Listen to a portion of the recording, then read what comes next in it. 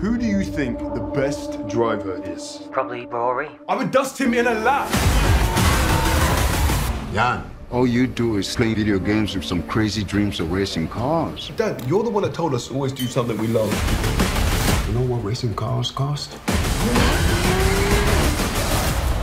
Look around. It's not our world, son.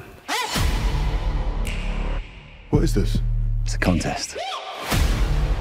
The best Gran Turismo players in the world get a chance to compete in professional racing. Dude, this is real.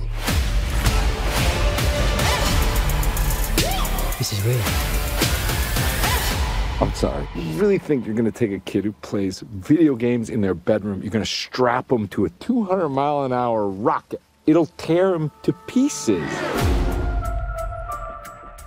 You can hate me now. It's not going to work. The guys who race are elite athletes. But I won't stop now. Your kids are scrawny little gamer kids. Well, that's where you come in. Come on, let's go! Cause I can't stop now. Must be a new experience for you, moving your legs. You puked on my lawn. There's no turning back now. When you're in a race, the cockpit is going to be 140 degrees Fahrenheit. The G-forces will be twice what an astronaut experiences upon liftoff. I can't see anything.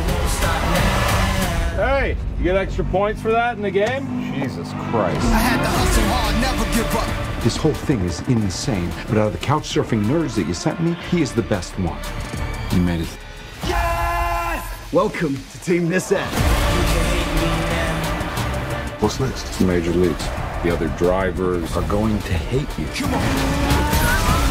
Whoopsie. Dude, what is your problem? It's part of the game. It's called racing. But I won't stop now. If you miss a line in the game, you reset. You miss it on the track, you could die. You